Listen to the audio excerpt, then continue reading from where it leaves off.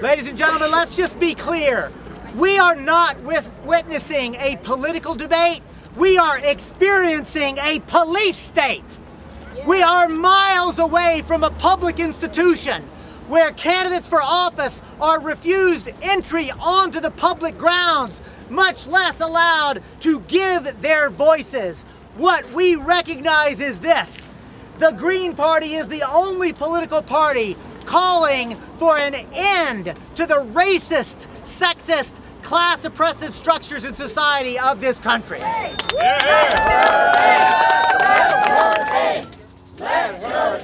brothers and sisters, it is an honor to be with you this afternoon here at this phony debate. Because if you're not going to include all of the people who have popular support in this country, it can't be anything else but a phony debate. So we are here to have our own debate, to have our own conversation with the people. Amen. We're here with our leader, who has been around this country raising the issues, answering some of the questions, and talking about the future we are trying to build here in this country. It is my honor to present our leader, the real voice of leadership and progress here in this country, Dr. Jill Stein. Let Jill debate! Let Jill debate! Let Jill debate! Let Jill debate! Let Jill debate! Let Jill debate! Let Jill debate! Let Jill debate! Yeah! Thank you so much. This out here is what democracy looks like. We are the real debate here.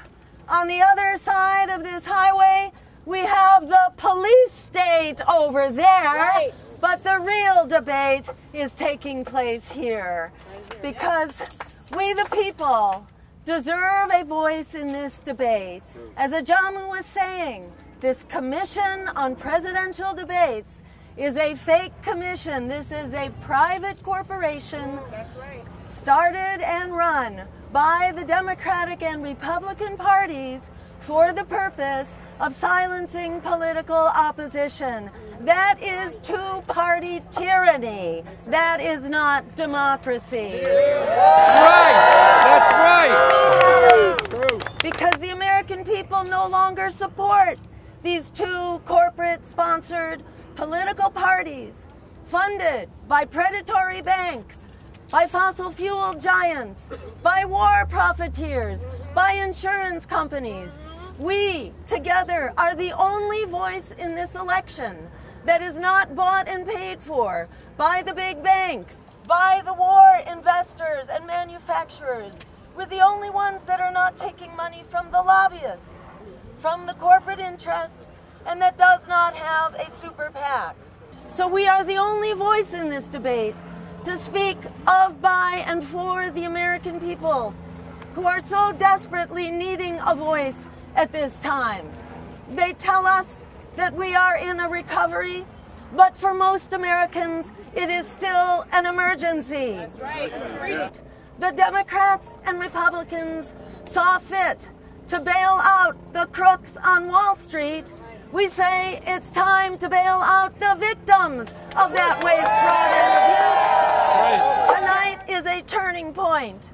We can no longer go forward into the future and allow ourselves to be silenced, to be intimidated, and to have our political power ripped from us. We will go forward, knowing that we do have the power to create an America and a world that works for all of us.